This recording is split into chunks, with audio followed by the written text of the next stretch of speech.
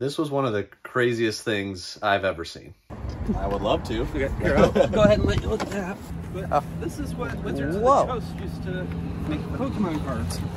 What? And so this is the uncut sheet before they go through processing.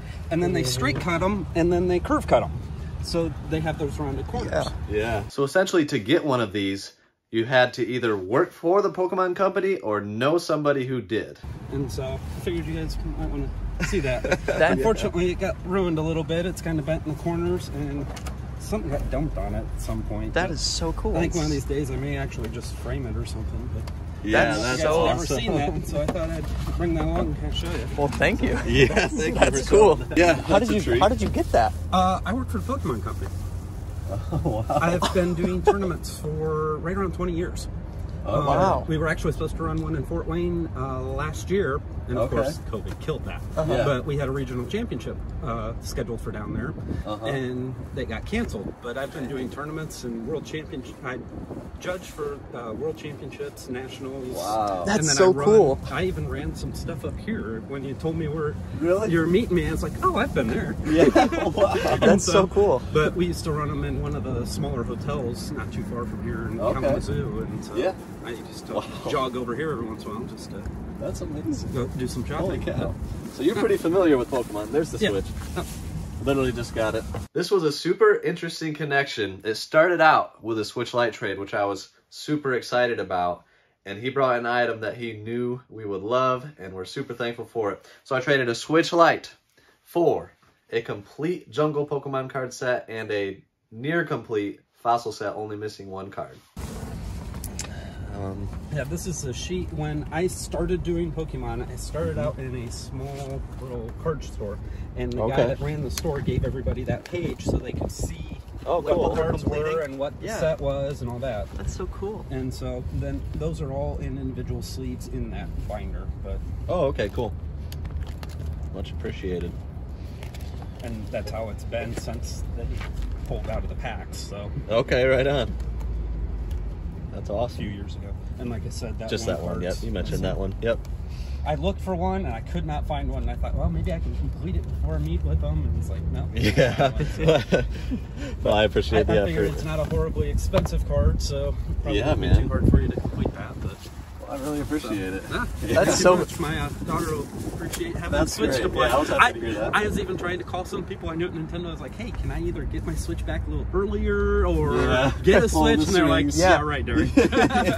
So this dude was awesome. Great talking to him. He's worked for the Pokemon company. I think he said for like 20 years. Yeah. Like a super long time. He actually would run tournaments across the country. Literally the Pokemon trading card official tournaments. He would run them, set them up, do all the stuff involved with that. So he's been involved with Pokemon for a very, very long time.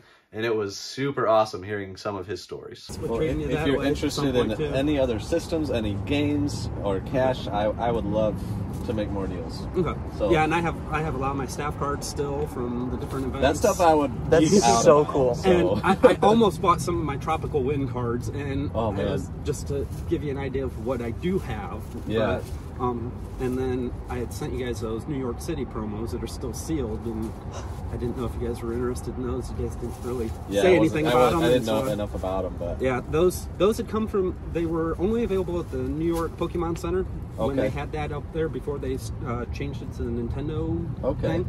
And you had to go in during the opening to get these within, I think it was a 2-month span. Oh wow! And I had a friend that lived in New York, and I was like, "Hey, want to do me a favor?" Yeah, and so we went and picked up 4 of them. I opened 2 of them, and I kept 2 of them sealed. And they were telling you, "This is such and such. This is such and such," and you got 1 of each. Gotcha. And so you knew what the card was. Yeah. Well, I learned a long time ago. I just kind of move the package back and forth a little bit, and you don't have to worry about damaging the cards. And eventually, the card will separate enough you can see the number. Because the package is just loose enough, and so then you can see the number and see which one it is. Yeah. And so, but Yeah, those. Yeah, That's please so let me know. cool. Like, I mean, that'd be like personal collection stuff, and I would geek out about it. I If can you ever want to get rid of that crazy thing, Yeah, I was that's so debating cool. on it because I knew once you saw it, it'd be one of those. Well, if you want to get rid of it, it's like, what would I even want for it? Yeah. That's just so cool. I would just say if you are going to get rid of it, let me know. Okay. Let me know first, Yeah. and I would love to. Yeah, I definitely will. Yeah, Well, awesome. That was great to meet you. Yeah. meet you Thanks guys for too. bringing that too. If That- you Yeah, ever have that's- any questions about any of the cards you get or anything, Yeah. just shoot me a message. I will, and yeah. If I don't know, I know people that do. Literally works for the Pokemon company. Great connection to have, and he's one that I'm like, we're gonna stay in touch. And that's what I do over the years. If I meet somebody that knows what they're talking about, I stay in touch, I ask questions. And we just made a sweet trade. So Switch Lite for Jungle complete set and a Fossil complete set. And apparently they're somewhat good condition. Yeah. He put them in sleeves years ago. So Derek, shout out to you, great guy. Yeah. Getting a Switch Lite for his daughter. And, Yeah, super nice. and that crazy thing, what was that? Oh my gosh, just an uncut sheet of hollows, Kangaskhan and Vaporeon. Oh my god. That is the coolest thing I've ever seen. Yeah, that's And, like well, way up he, there. Like, he didn't even mention that he worked for the Pokemon company. I was like, so how the heck do you get something like Yeah. that? He's like, oh, I work for the Pokemon company. Like, Oh, yeah, that'll do it. So he's had these sets in the binder for a long time, and when I opened the set, this is what was seen. So I'm like, oh yeah, I'm loving that. We've got the set list on a piece of paper. He said most of the cards are pretty much packed fresh. They're even sleeved within these sleeves. I'll probably transfer them to a different binder, so there's no rings. But you can see on the backs, they look really clean. Minor chipping, like these are super nice condition. So definitely love seeing that. so is this the one that was in There's the Vaporeon, yeah. So that's Vaporeon was on that Kangaskhan? uncut sheet, and then Or however you guys say it. I say Kangaskhan, who knows? I mean, that's just crazy. So tons of Vaporeons and Kangaskhan's in that uncut sheet. Yeah, these are in really nice condition, and then you go on over to Fossil to see one of, it's probably in my top 15, top 20 favorite cards, and that is this Dragonite. I love the art. That card was one of my favorites as a kid, and that is the most iconic card of the set. So it's really cool that he had that one. I actually have a different Fossil set that's only missing that card. I do have this one that he's missing, card number 9. What was that? Is it Hitmonlee maybe? Oh, no, wait. Hitmon Top? Let's look at the list. Yeah, there you go. Kabutops. So we just need the Kabutops. I might even have one listed on eBay right now, so I would pull that down. But the Dragonite looks so clean. The Raichu I love. All the legendary birds. So just some iconic vintage Wizards of the Coast sets. And he even said he has a base set at home, so hopefully we can work out more deals. If you're watching this, we shall see.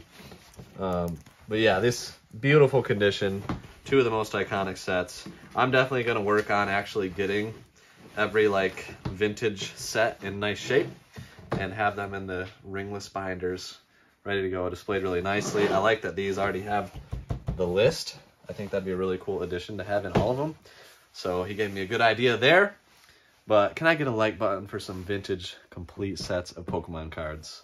And for him bringing out that sheet. Yes. Holy cow. Got a like for the sheet. That was crazy. Okay, so absolutely crazy thing happened right after like we see the sheet of uncut cards. I had never seen one before. I didn't even know that really existed.